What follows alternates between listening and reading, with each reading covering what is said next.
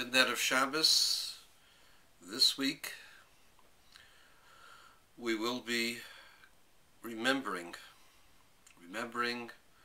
the Holy Temple, remembering the priests and the Levites, and remembering the children, remembering the holy women, remembering all the activities that came together to make it a house of God in God's honor.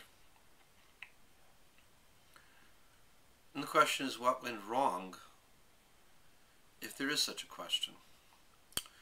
We have the cynic approach. You cannot stand in the way of progress. The Romans were the big boy on the horizon, and they beat us silly. We Jews don't believe that. For whatever reason, we stick to the faith of our fathers, that there was a revelation at Sinai, made us the chosen people, provided we follow the Torah. And the rabbis tell us that the reason for the destruction of the temple is because of sinas chinuch, hatred for no reason. Hatred for no reason doesn't necessarily mean that I hate a person and that I will pursue a person. I think that sinas chinam has its roots in jealousy and its blossoms in indifference. I'm not happy with myself, so I don't care about you. That's sinas chinam, hatred for no reason. But it's not hatred, it's just not caring. If I don't care, it's a form of hatred. Because if I don't care, I won't watch you. I won't know whether you need something. It doesn't bother me. If you're on the street begging for food, I just walk over you. Without thinking twice, I'll walk past you. How can we as a society, we as modern people, people with compassion, walk past a man or a woman on the street begging for food and not even thinking that perhaps we should put our hand in our pocket? The reason for the lack of that response, because of a lack of proper education.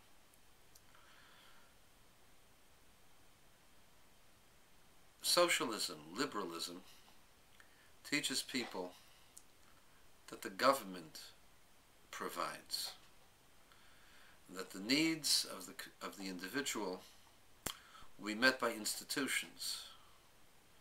And so if somebody is asking for food, it must mean that the person either has gotten his food from food stamps and just asking for money for drugs,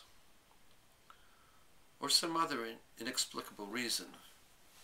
But it's not our responsibility to take care of the public, it's the government. And so when you see somebody that's sick, hungry, naked, homeless, beaten, battered, asking for any kind of assistance, we're indifferent.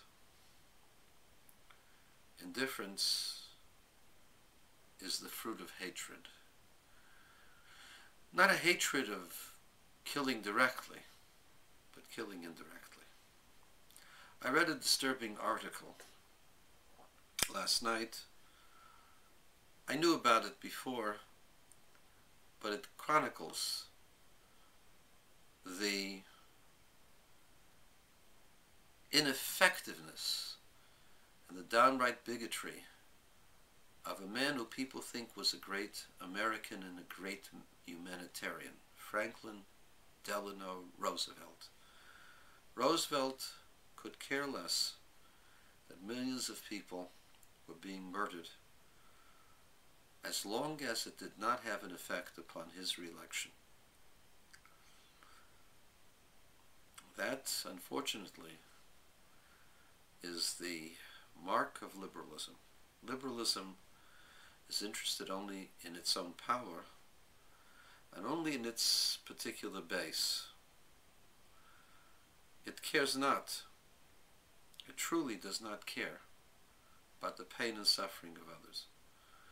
If it does, it pays some lip service to it, but will do nothing about it, except it will say that you should do something about it. FDR ran the Evian Conference in 1938 for all the homeless Jews that were sent out from Austria and Czechoslovakia. Those homeless Jews were not accepted anywhere. Why? Were they going to be a burden on the society? Do you really think that the most economically viable community in the United States couldn't handle a few 100,000 more? Do you really think that the people who got educated and pulled themselves up by their bootstraps, you don't think that the European Jewry capable of that? Nonsense. FDR, if he wasn't a bigot, was certainly surrounded by bigots. He did nothing in the face of overwhelming evidence. And that leads me to the conclusion only that the true humanitarian was Eleanor. The man was an opportunist, at the right place at the right time, said the right things and got himself elected 4 times. But as far as his humanitarian value as a person, one can only say it was sorely lacking. As opposed